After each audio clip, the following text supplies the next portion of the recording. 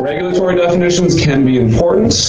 They often do not match what you would be kind of think of when you hear things in a everyday kind of sense. Like, for instance, if I asked you what a battery is, you might say, well, Joel, a battery is a chemical device that stores chemical energy.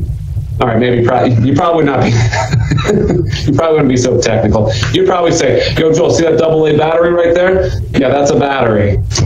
And from an everyday definition, that's totally fine. But when we're talking about regulations, they do have specific definitions for these things. A lot of what we think of when we hear the word battery is actually considered to be a cell in the DOT hazmat regulations.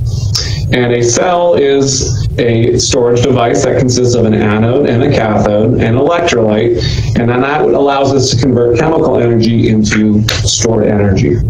So a lot of things that we would call batteries, in everyday life are actually a cell. Kind of easiest way to think of a cell is it's just one single unit. So for instance, those AA batteries that you see on the screen, we would actually call that a cell in the regulations. Or the button cell that you see on the screen, again, that would also be a cell. Well, if that's a cell, what's a battery? Well, if you take a look, a battery is actually when you have multiple cells connected together in series to create more energy output. So, we have kind of a good picture on the screen here. You see that little blue battery device there? If you take a look there, you'll notice it's actually what appears to be kind of 8 individual AA or AAA batteries, again, connected together to form one large battery.